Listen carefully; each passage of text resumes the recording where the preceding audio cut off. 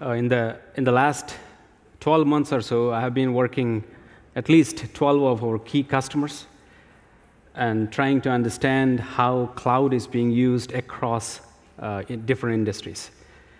Being part of the engineering team in IBM Cloud, I get to see the architecture and the implementation of both Cloud Foundry as well as the IKS, the container services. And also, I'm fortunate to have a close association and a part of the open community. Like, I'm the co-chair for Istio work group, and then I'm closely working with Cloud Foundry and Kubernetes. So I could get to see 3 different point of views when it comes to cloud and Cloud Foundry. A customer perspective, an engineering perspective, and then we get to see what's happening in the open community. Good afternoon, everyone. My name is Surya Duggirala. I'm an STSM with Watson and Cloud Platform and engineering guild leader in IBM Cloud. So today, we're going to talk about 3 different things. We're going to talk about how containers evolved and what are the current pain points that customers are seeing and what we are working on to alleviate those pain points.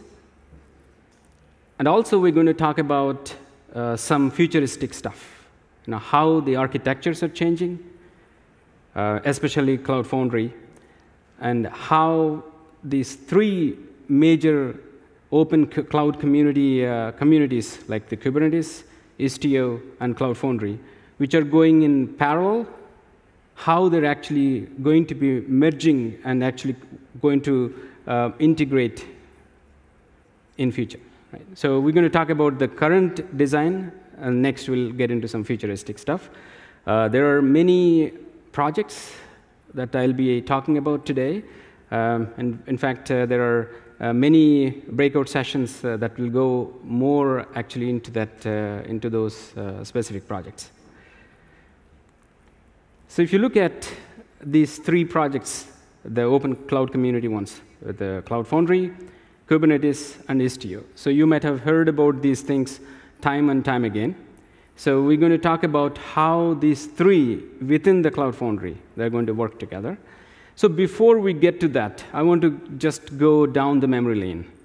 When this whole container stuff started, because we always talk about containers.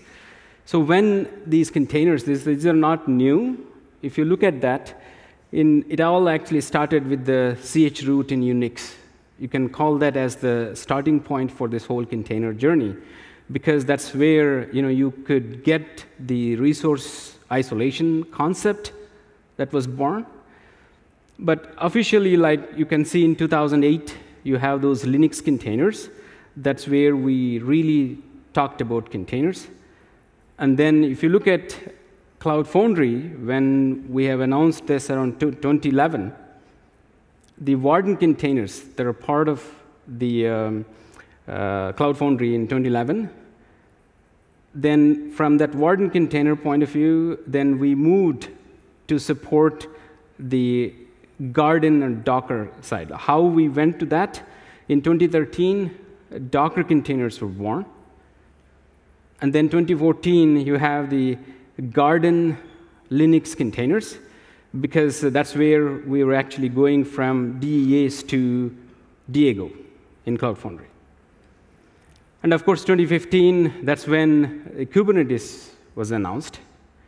And 2016, you have, of course, again, 2015, you have the Open Container Initiative, and then RunC started there. And then we started supporting that in 2016 with Garden RunC.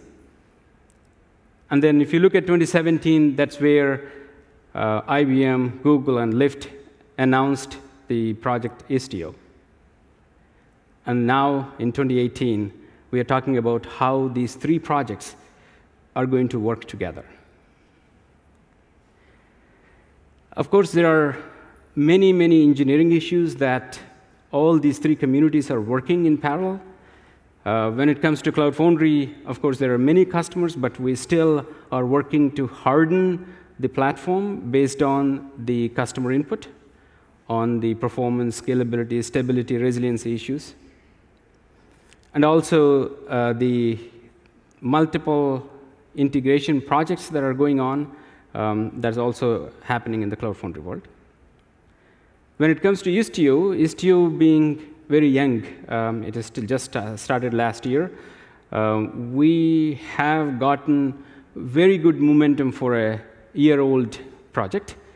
And you can clearly see we need to harden the mesh because the potential is really high. There are a lot of people in the community working on hardening the mesh, especially performance and scalability aspects. And then we have announced the minimal Istio. Like, let's say if you don't want to use all the features of Istio, you can actually deploy a different through Helms, right? A minimalistic footprint of Istio. And Kubernetes, as you can see, in Kubernetes we have, of course, it's a very nice orchestrator and scheduler platform, but we still have some issues, especially if you look at the scheduler. Some of you might have seen there needs to be some more intelligence put into the default scheduler, because it cannot really identify an unstable cluster and correct it to become a stable cluster. So imbalances in the cluster and those things, the default scheduler is not able to adjust them. So there is a project under the schedulers track in Kubernetes called the descheduler. So what we're working there is to see whether we can actually dynamically adjust and dynamically move some of the parts to those nodes where you have resources, whereas you are just bottlenecked on a specific node, right? Things like that, we are working on the descheduler side. And then, of course, the new things like the SNI, like the CSI, like cloud storage interface and stuff, right?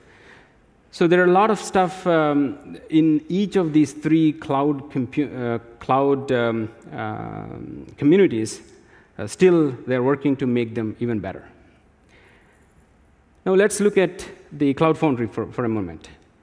Cloud Foundry, even though it's being embraced and used in multiple production environments, in fact, I myself worked on the healthcare, banking, and some consumer electronics and different areas. But these are some of the things that will really, some of you might have seen. When it comes to routing, you may see long tail latencies if you're not using the Go routers keep alive. When it comes to networking, because you know in networking, if you have microservices, let's say you have 2-tier or 3-tier microservices, then you may experience significant latencies, increased latencies, if you are not using it container to container. And then when it comes to build packs, of course, you might have seen when you do a CF push, you may see a sudden spike in CPU. And that's mainly because the way the current build pack mechanism, how the file system works. It's a flat file system. And then you also might have seen CPU sharing issues. Like the algorithm, the default CPU algorithm, sometimes if you have a contended environment, you may see some staging failures because you don't have enough resources. And then, of course, the garden doesn't have a concept of a pod so that you can have multiple containers in a pod, or like Kubernetes has. So you can inject a sidecar, which is essential for supporting Istio. So that's another drawback. And then you have now, as many of you might have seen, right? If you're using both Cloud Foundry and Kubernetes together, you will have multiple scheduler issues. And then you have the service mesh support. Of course, lots and lots of people, when they move to the microservices, as a developer, I don't want to get into any of those traffic management, security management, certificate management, all those things. If somebody else can do that for me, then I can focus more of my energy on my industry-specific, domain-specific problem solving rather than handling these plumbing things. That's where the service mesh support is really important. So we are working, and I'm going to talk about what are the things that we are working here to resolve the current design's pain points and how we're going to actually get to the next architecture to solve some of these other problems. Yeah, you can see this here, the long tail latency. We have run some healthcare application, and then we have seen this. If you look at the long tail latency, for some of you who may not know about that, long tail latency is if you look at the gap between an average response time versus the 99th percentile, if that is significantly higher, as you can see on your left-hand side, the max latency and the 99th percentile is much, much higher than an average response time there.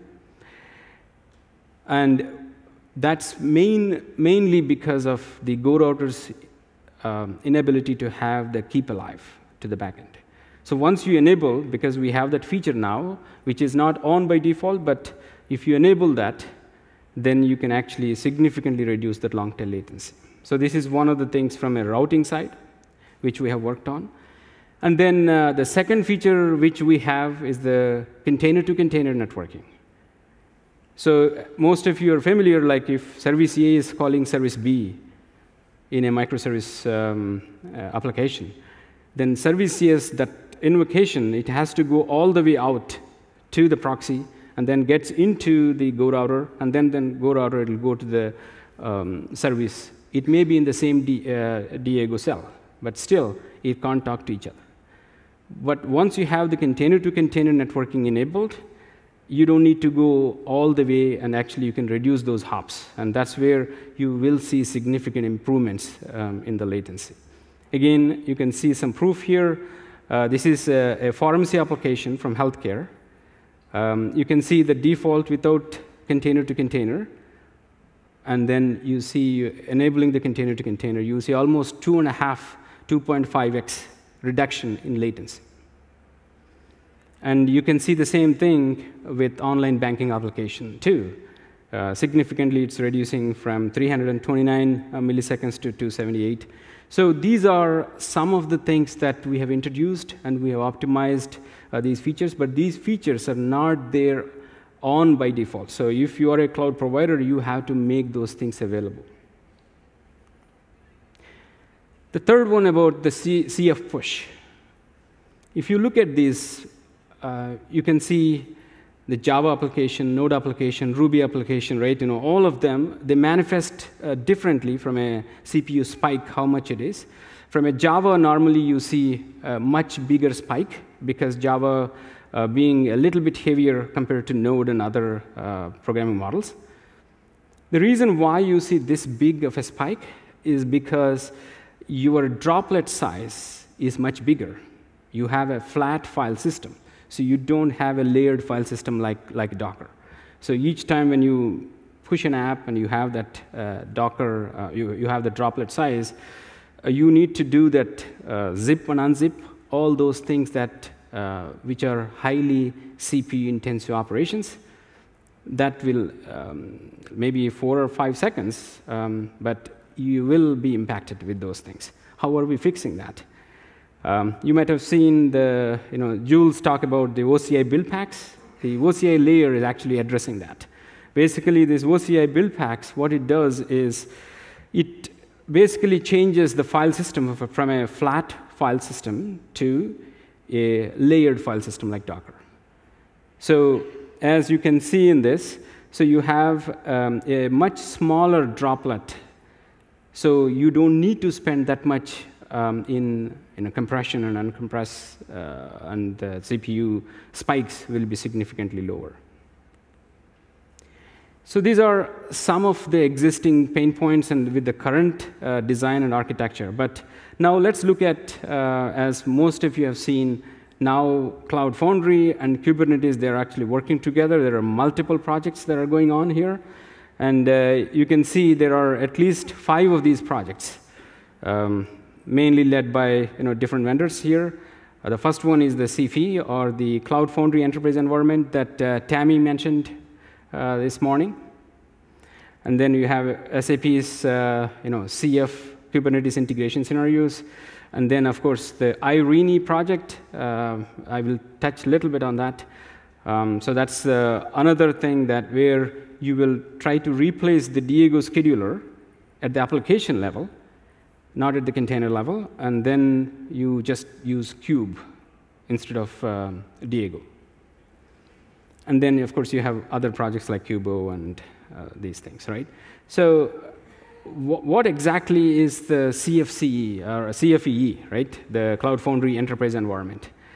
So basically what we are doing is actually we are dividing this whole as a isolated segments. What we are trying to do is we have a control plane and a data plane. Control plane has all the, it's running on a kube cluster. It's having all the CF specific, like maybe Go router or the cloud controller, and all these different CF specific, fabric specific things will be deployed on the control plane. And then your applications residing on the Diego cells, that will be on the data plane. So you have a nice isolation there. And all of these things are actually running on a kube cluster. And the beauty of this is you will be running on that. At the same time, you have access to all kinds of services that are available in the marketplace. It may be a blockchain or AI or IoT. So you have the nice orchestration layer that's handled by the kube, but at the same time, you have integration to all kinds of services there. And you have the concept of, you can use the Helm concept. So it's like kind of a first step towards a nice integration between Cloud Foundry and Kubernetes. This is just a dashboard. You can see that the application level, like the container level, and also the pod level, resource usage and all that stuff, you can actually see it from there. So now let's talk about what kind of problems from an engineering point of view you will see. Now you will get into nested container issue. Then you may see, okay, so now I have the garden containers within the Docker container. So how am I going to scale? Do I have any kind of issues here? So all those things you will get into with this architecture that we have here. Because now the way we are trying to do is we're going to limit one Diego cell per node. So it is actually basically a pod. So that has other pods like the monitoring, like Prometheus pod or FluentD pod. But within that Docker container or the Diego cell pod, you will have multiple, maybe up to 80, or based on how big your node is. You can go up to 80 or 100 garden containers.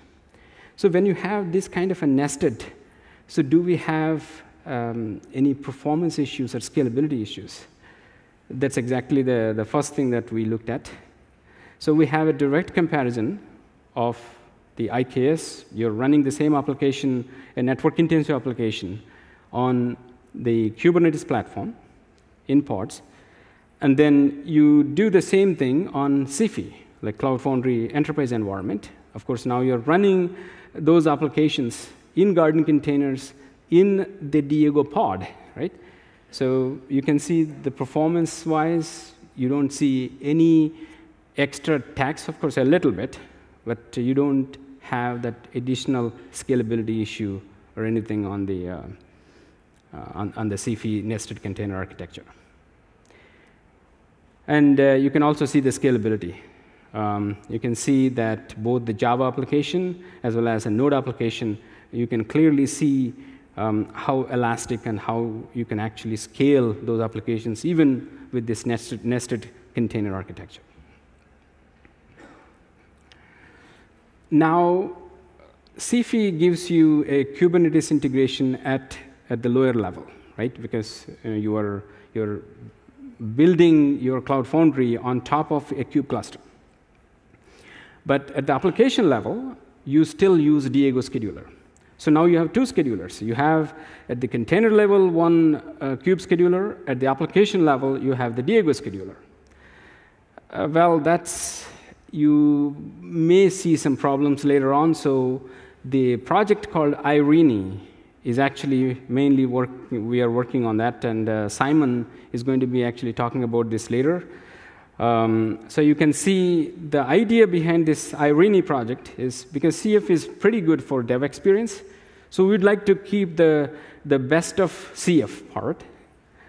And then Kubernetes is a lot of community behind it. It's a nice scheduler. So let's keep Kubernetes for scheduling, and then keep the DevOps and developer experience with the cloud controller and CF push and all that stuff with CF. So if you combine these two things, right, that's where this Irene thing will come here. So how it looks like. If you look at this, on the left-hand side, you can clearly see that the Cloud Foundry, as we talk about the CFE, like a Cloud Foundry Enterprise environment, where you have the IaaS, and then you have Kube cluster on top, and then you have the Cloud Foundry stack.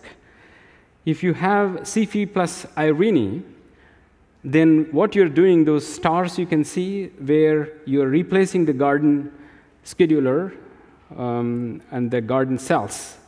You don't have that. Now you will actually, when you do a CF push, now it will be pushed to a kube scheduler. So you have a Kubernetes, and then instead of the Diego cells, you have this Irene. So this is the direction that in future we may see Cloud Foundry. So for more details, actually there are some sessions. Today at 3:50 we have a panel discussion where Simon and the rest of the folks are going to actually talk in detail on this. And then tomorrow we have two more sessions. Of course, the CFE from Simon and Tammy, and then another thing tomorrow again. So now we talked about Kubernetes. We talked about integration of Kubernetes, both at the container level as well as the application level. Now let's talk about Istio. Right? As I mentioned, Istio is mainly the one that's actually getting traction because to put it bluntly, it will make me as a developer, I don't need to care anything except my application, because everything else will be handled by Istio. So what exactly is Istio? Right? So with Istio, you get all these different qualities of service with microservices.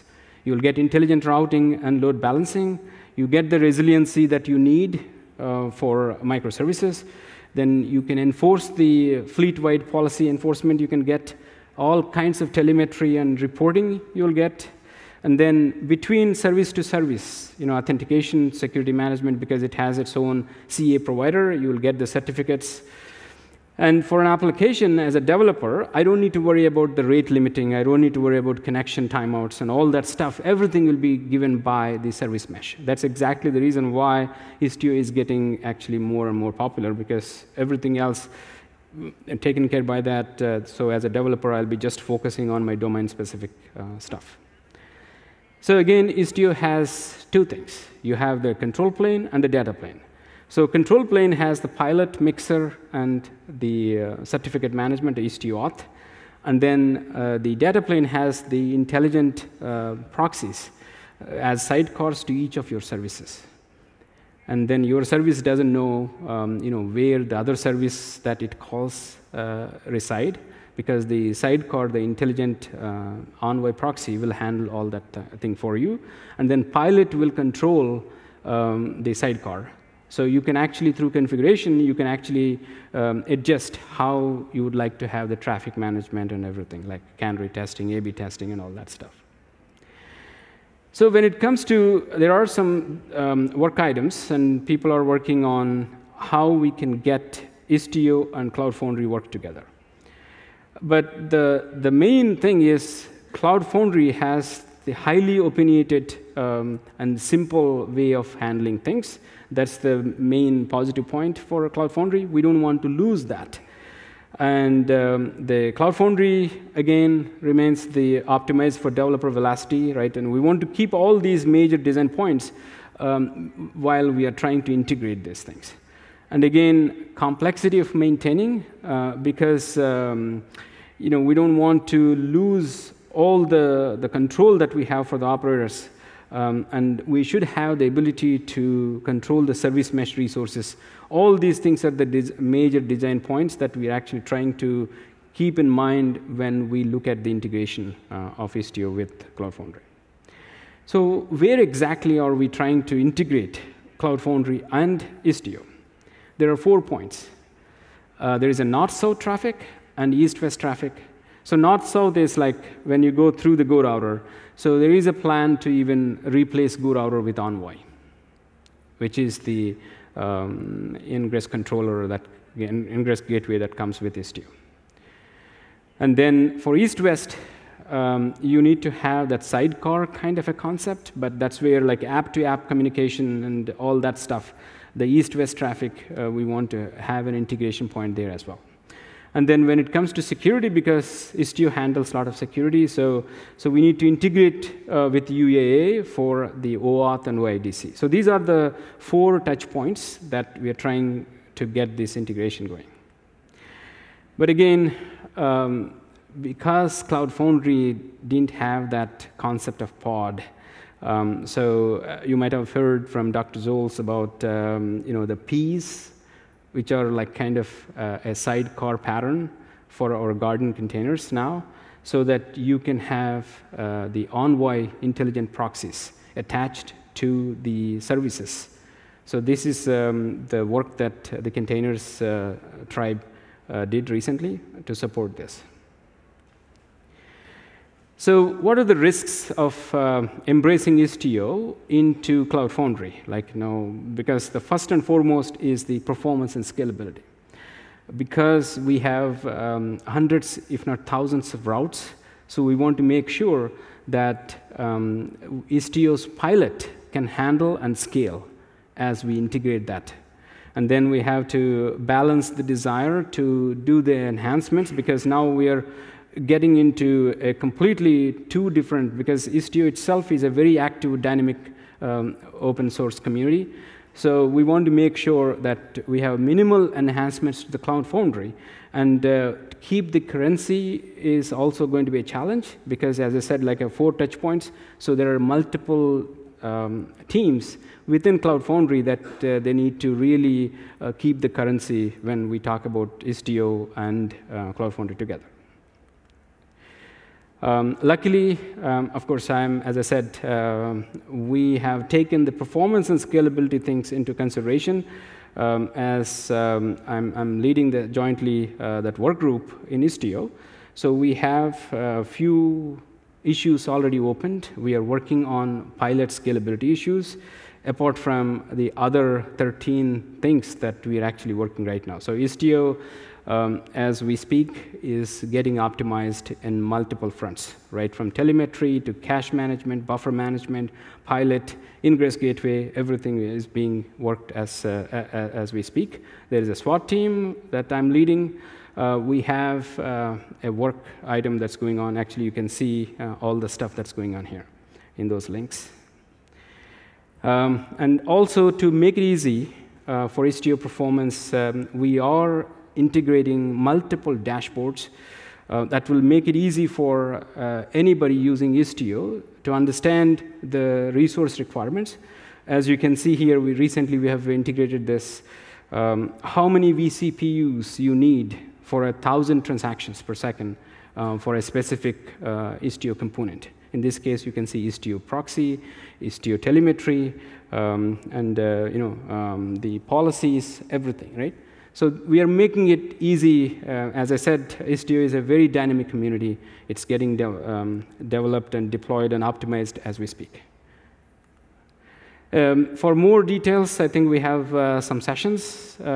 Shannon and Aaron are going to be talking about like 2:30 today, and we have office hours and also Istio birds of feather sessions. You'll get there. Again, this is like, if you want to put all of these together, like Watson, blockchain, Kubernetes, serverless, Cloud Foundry, everything together, there is an app. You can actually see that Cloud Coins. You can go and download it. And that will give you a perspective of how all of them working together and giving you an excellent user experience. So with that, I will complete this session. Any questions? Or if not, thank you.